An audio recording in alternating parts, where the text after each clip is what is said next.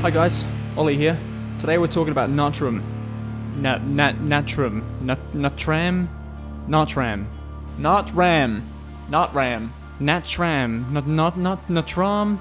Nahtram, alright? It's a one-man project from South Germany. Lucas Grasslin performs all the instruments and does all the orchestrations. Released in March this year, it's purely an instrumental album, so no death growls here, sorry guys. But there's more than enough going on here to keep your attention. The pacing is actually pretty good for an instrumental album of this length. There are enough changes throughout the tracks in terms of atmosphere and tone and variety of instrumentation to keep things sounding pretty fresh and dynamic throughout. The track listing is Into Crow's Woods, The Wolf, Interlude, Storm Road, and An Ominous Journey. I feel this album would work quite well with vocals. Like, I imagine in future this project could go quite well with like session singers. Now, people like Russell Allen from Symphony X, his voice would work quite well. Or even Marco Hitler from Nightwish. But maybe that's against the idea of this project. Maybe it's not supposed to be that kind of thing. Now, Lucas is clearly an accomplished guitarist.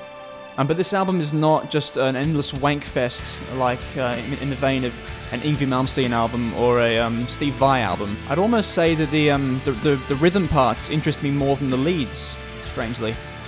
Imagine, a way I like to sort of describe this album, the sound, is imagine if Ensiferum and Two Steps from Hell made Time One. You'd get something like this. Let me know down there in the comments what you think this style reminds you of the most. I'm struggling to find something I dislike about this album.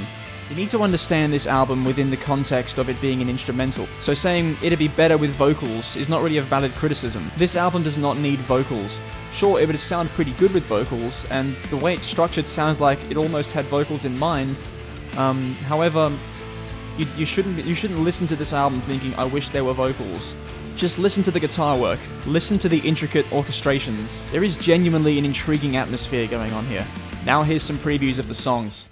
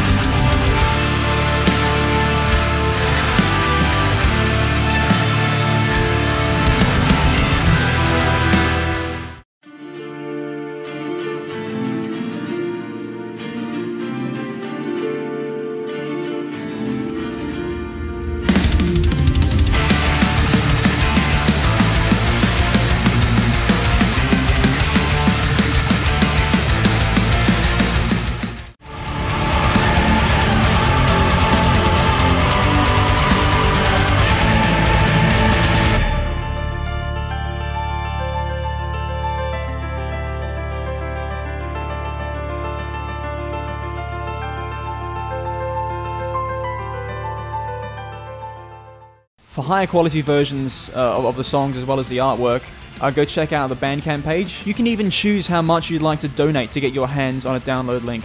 Like, you could donate 14 cents if you want, but that'd be a dick move, so don't do that. I donated €5, which is something like $8 Australian, because I am a cheapskate, but I'm not a total bastard, alright? Like I said in my review of Atavistia's One Within the Sun, one of the most important things to remember about this music from these new artists is they're emerging at a time in this industry where it's getting progressively more and more difficult to earn a living, or to even really get recognized in the sea of stuff that's being released on a weekly basis. So I'm all in favor of supporting artists like this who demonstrate this level of potential. In summary, buy this fucking album. It's metal as fuck.